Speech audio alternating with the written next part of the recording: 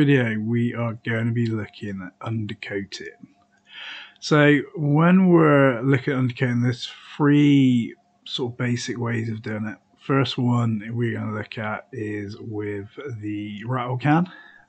So as you can see, got a model glued to a block, and what we're doing is using the spray can in short bursts, keeping it away from the model. Now, when you're talking about doing a spray can and you're looking at the model, depending on the weather condition is depending on how close you want to be to that model. Okay, so a couple of tips. Spray on something else first. If you've got your models on, say, a box or a spray stick, then just a little bit on the stick or the box first, see how what the coverage is like, and then when you come to spray the model, it's always short bursts. Check the model, see what's happening, adjust how close the model is to the spray can depending on the weather. And what you're looking at is really trying to get an even coat on the model as you're going through it, and you just achieve that with short bursts and just making sure that you're getting all the nooks and crannies instead of just holding the rattle can down. Okay, so that's the first one. Next one is airbrush. Same principle. What you're doing with the airbrush is again short passes with the airbrush. Obviously, with what I'm doing at the moment is, yes, I do have the trigger pulled down.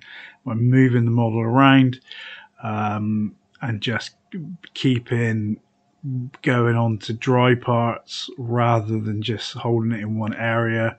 The model does look a little bit more glossy, but it dries pretty quick with the airbrush, and I'm just moving the airbrush around, picking my spots, making sure I've got good coverage as I'm going around, just making sure I'm hitting all the parts. Now with the airbrush, obviously I'm undercoating black, and I will do a second pass in a moment with blue. Now with the airbrush, what you're looking at is always starting with air and then just adding the paint in and then finishing with air as well as you're just going through. The third way, which I'm not going to cover, is using a paintbrush. I don't think that you can really get consistently good coverage with a paintbrush. If you're doing a one-off model maybe, but I think using a rattle can or an airbrush is definitely the way to go forward when you're undercoating. Especially if you're undercoating a lot of models at once. Doing that with a paintbrush, inevitably you're just going to rush it and it's just not going to be smooth. Okay, so you can use a paintbrush, but it's really worth investing in a rattle can, or if you've got an airbrush, obviously with an airbrush.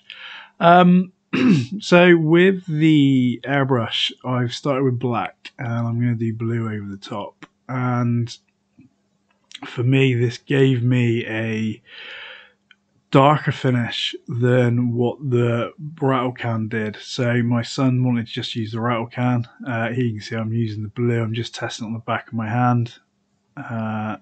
So this is now not really an undercoat anymore when I sort of like looking at doing the first base coat, but it gave me a darker blue, and that helped me when it came to painting the model because it already had all the lowlights done in place.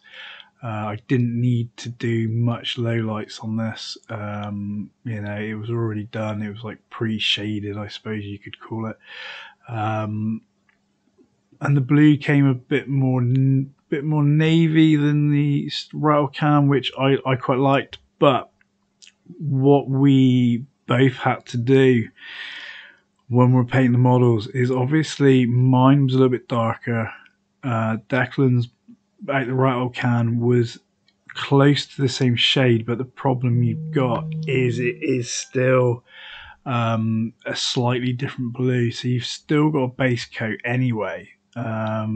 So for me, I feel that I was one step ahead using the airbrush than what you would with a rattle can. when we come to paint it, I did a lot of wet blending on mine, and it was just really easy just to throw on a base coat. I think I started with one leg, realised the different colours, and then just base coat it. And I had a lot of my lowlights done. So that's it. That's the three main ways. A few little hints and tips, I suppose, is check, test what you're doing on something else first. Adjust the distance depending on your coverage, and just slow, steady.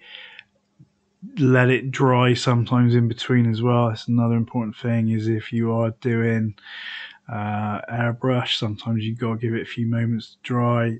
My working area, like I said before, I'm moving around, hitting the spots that are dry rather than just focusing on one area, constantly checking what I'm doing.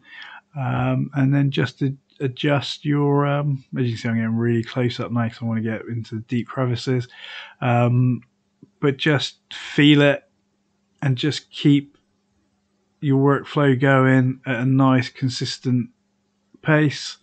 Let everything dry, and that's pretty much it. I hope you enjoyed the video. If you did, put a thumbs up.